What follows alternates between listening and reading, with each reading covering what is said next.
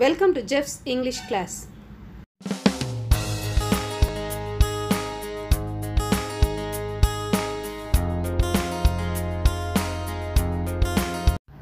Dear Jeff's family, I am happy to meet you in this video. Today we are going to see 11th standard poem Everest is not the only peak. It is in Unit 5. Paragraph questions. In what way is every hillock similar to Everest? The second question is that the poem does not focus on the destination but the journey towards it discussed. And the third question is that why does the poet say Everest is not the only peak? இதில் ஒரு 3 questions வந்து உங்கள் text புக்கில் இருக்குது. நான் இதில் வந்து ஜென்ரலாக ஒரு பேராகிராஃப் கொடுத்துருக்கேன். லேட் ப்ளூமர்ஸ்க்கும் ஹையர் அச்சீவர்ஸ்க்கு டாப்பர்ஸ்க்கு கொடுத்துருக்கேன். Let's see the paragraphs. Let's see the paragraph for late bloomers. The poet compares Mount Everest and other small hills. நம்ம எல்லாருக்குமே தெரியும் Mount Everest is the highest peak in the world. அப்போ இது அதையும் மற்ற குன்றுகளையும் ஒப்புமைப்படுத்துகிறார்.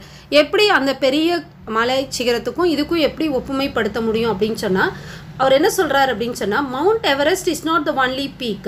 Every small mountain has a peak. அதாவது mount எவரெஸ்ட்டில் அந்த உச்சியை அடையிறது மட்டுமே ஒரு சாதனைன்னு சொல்ல முடியாது. இதில் ஒவ்வொரு மலைக்கும் வந்து சிகரங்கள் அந்த சிகரம் உச்சி உண்டு இல்லையா? அது மாதிரி தான் நம்முடைய கை விரல்கள் 5 ஒன்றா இருக்கிறது இல்லையா?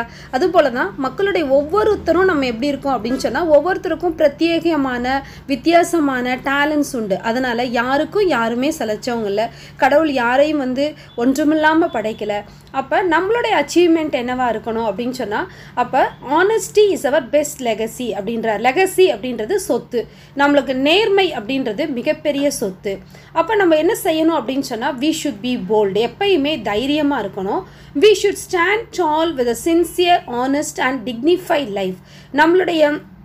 நம்மளுடைய உச்சி அப்படின்றது எதை அடையணும் அப்படின்னு சொன்னால் நம்ம எல்லா விதத்துலையும் வந்து சின்சியராக உண்மையாக நேர்மையாக இருக்கிறது. டிக்னிஃபைடு லைஃப் அப்படின்னு சொல்கிறது யாரும் நம்மளை குறை சொல்லாத மாதிரி குறை சொல்ல மாதிரி இந்த அதுக்கு என்ன அர்த்தம் அப்படின்னு சொன்னாக்க நம்ம எந்த விதத்துலையும் இவங்க ஃபார் எக்ஸாம்பிள் இவங்க லஞ்சம் வாங்குறாங்க, இவங்க பொய் சொல்கிறாங்க, இவங்க நேர்மையாக இல்லை, இவங்களுடைய வாழ்க்கை முறை சரியில்லை, இவங்களுடைய குணாதிசயங்கள் சரியில்லை அப்படின்னு இல்லாமல் ஒரு எல்லாரும் வந்து போற்றுதலுக்குரிய வந்து அந்த மாதிரி ஒரு லைஃப்பை நம்ம வாழணும். we should be proud of the position we hold. அதாவது எல்லாருமே வந்து இப்போ ஒரு ஷிப் இருக்குது அப்படின்னு சொன்னால் அதில் ஒரே ஒரு கேப்டன் தான் இருக்க முடியும் இல்லையா? அது மாதிரி மற்றவங்கெல்லாம் அதில் வந்து நம்ம வந்து அதில் பேசஞ்சர்ஸாக இருப்போம், இல்லை அதில் ஒர்க்கர்ஸாக இருப்பாங்க. அது மாதிரி தான் அப்போ எல்லாராலையும் கேப்டனாக இருக்க முடியாது. அதே போல் தான் வந்து ஒவ்வொருத்தருக்கும் ஒரு பொசிஷன் இருக்குது. இப்போ நான் சொல்லிகிட்டு இருக்கேன், நான் ஒரு டீச்சர்னால் என்னோடய பொசிஷன் அஸ் அ டீச்சர். அந்த டீச்சரை நான் வந்து எப்படி வந்து நான் என்னோடய ஸ்டூடெண்ட்ஸை நல்லா கொண்டு வரணும், இல்லை நான் வந்து என்னோடய ஸ்டூடெண்ட்ஸ்க்கு வந்து லைஃப் ஓரியன்டாக நான் என்ன சொல்லித்தரணும் அப்படின்றதுல நான் இருக்கணும். அதே ஒரு ஸ்டூடெண்ட் அப்படின்னு சொன்னால் உங்களுடைய பெஸ்ட் பார்ட் இந்த உலகத்தில் நீங்கள் எப்படி ஒரு பெஸ்ட் ஸ்டூடெண்ட்டாக இருக்க முடியும், ஃப்யூச்சர் சிட்டிசன்ஸ் நீங்கள் எப்படி இருக்கணும் அப்படின்றது உங்களுடைய இது. ஸோ ஒவ்வொருத்தரும் வந்து எப்படின்னு சொன்னால் அவங்கவுங்களுக்கு ஒரு பொசிஷன் இருக்குது.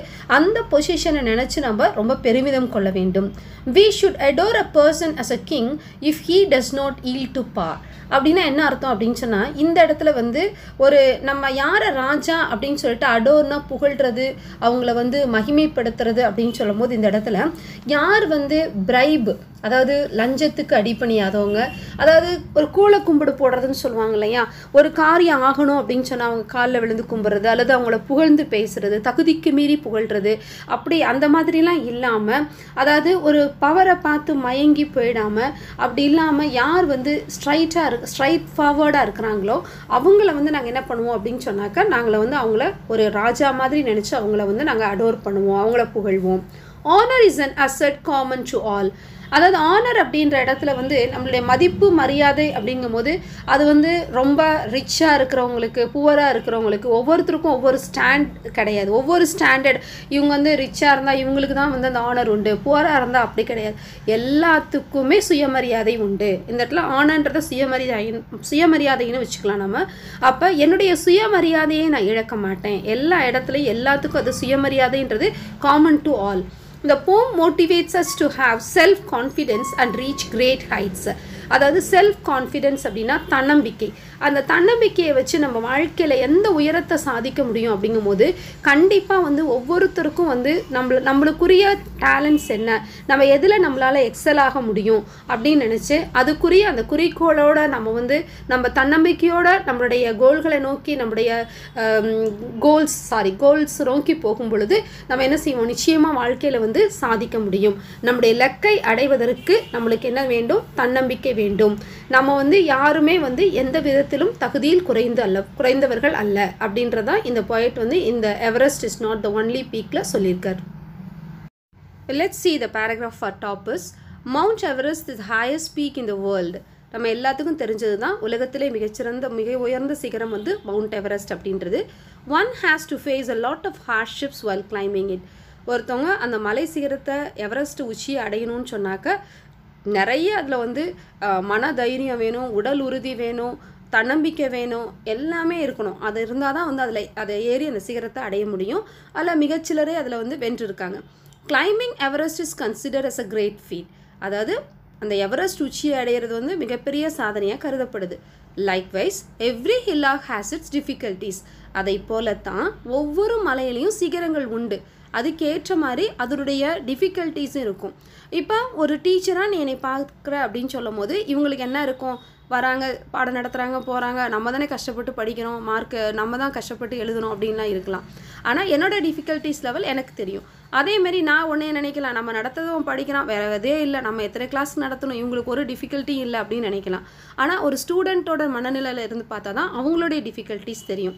அப்போ we should feel proud and high of ourselves though our good qualities are few and small in quantity. நம்மளை பற்றி எப்பயுமே வந்து நம்ம ப்ரௌடாக வந்து ஃபீல் பண்ணணும். நம்மளுடைய குட் குவாலிட்டிஸ் ஒவ்வொருத்தருக்கும் நம்மளுக்கு இது இல்லையே அது இல்லையே நினைக்காம நம்மள்கிட்ட இருக்கிற ஒரு சின்ன சின்ன விஷயங்கள் அது ரொம்ப மிகச்சிறியதாக கூட இருக்கலாம். ஆனால் அதை நினச்சி நம்ம என்ன செய்யணும், we have to be very proud of our qualities, good qualities. We should stand tall with a sincere, honest and dignified life.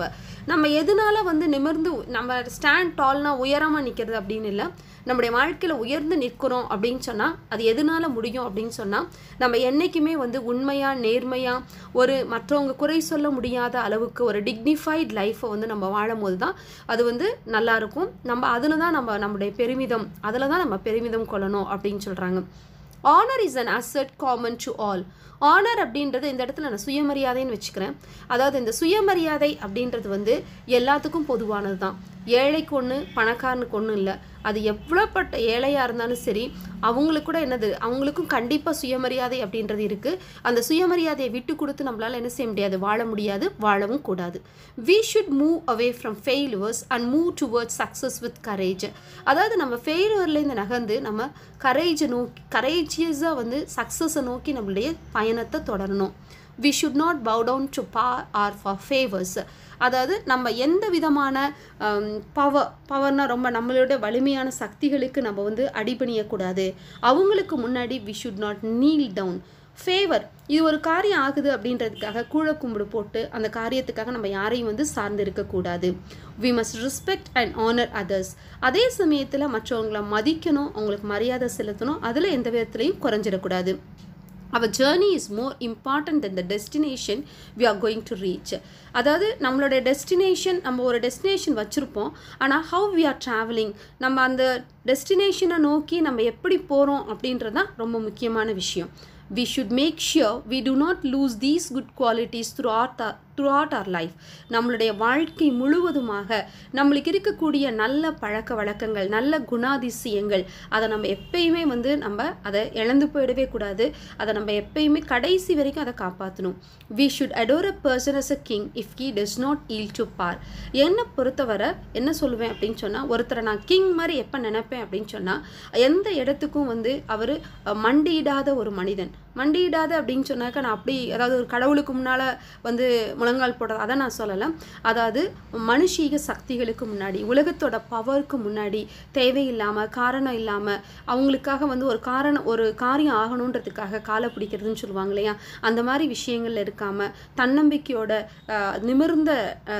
நிமிர்ந்த நெஞ்சோ நேர்கொண்ட பார்வை அப்படின்னு சொல்கிறாங்க இல்லையா, அந்த மாதிரியான இருக்கிறப்பட்டவங்கள தான் நான் வந்து என்ன சொல்லுவேன், நான் ஒரு அரசனாக நான் என்னால் புகழ்ந்த முடியும் அப்படின்னு சொல்கிறாரு.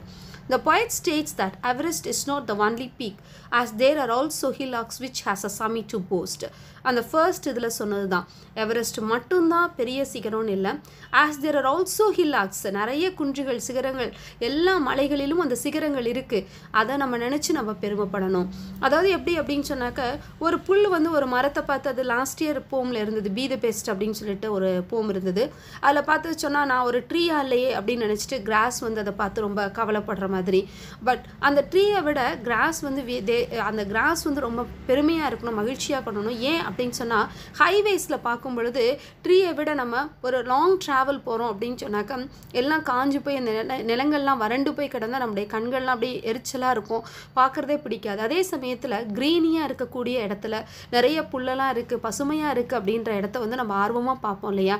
அப்போ அந்த புல்லுக்கே தெரியாது தான் எத்தனை பேரை சந்தோஷப்படுத்துகிறோம் அப்படின்றது தெரியாது. அதனால் ஒவ்வொருத்தருக்கும் வந்து நம்ம என்ன மாதிரியான ஒர்க்காக இருக்கலாம், அதில் வந்து we should do the best, be the best அப்படின்றது அந்த போம். அதோட இதுதான் வந்து parallel ரீடிங்காக கூட அதில் கொடுத்துருக்காங்க. Thus the poem motivates us to have self-confidence and reach great heights. இந்த போம் என்ன சொல்லுது அப்படின்னு சொன்னாக்க, நம்மளை எப்படி வந்து உற்சாகப்படுத்துது, மோட்டிவேட் படுத்துது அப்படின்னு சொன்னாக்க, நம்ம எல்லாத்துக்கும் செல்ஃப் கான்ஃபிடென்ஸ் இருக்கணும், தன்னம்பிக்கை இருக்கணும். ரீச் கிரேட் ஹைட்ஸ், என்னால் முடியும், ஐ கேன் டூ எவ்ரிதிங், அதாவது பாசிபிள், அதாவது என்றைக்குமே வந்து everything is possible for willing heart அப்படின்னு சொல்லிட்டு சொல்லுவாங்க. நம்முடைய மனசு வந்து நம்மளால் வந்து முடியும்னு நினச்சா முடியும். Where there is a will there is a வே, மனம் இருந்தால் மார்க்கம் உண்டு. அதனால் ஸ்டூடெண்ட்ஸ், இந்த பேராகிராஃப் வந்து I think it will be more useful to you. உங்களால் நிச்சயமாக முடியும். சாதனைகள் சாதிப்பதற்கு எதுவுமே உங்களுக்கு தடையாக இருக்க முடியாது. Wish you all the best.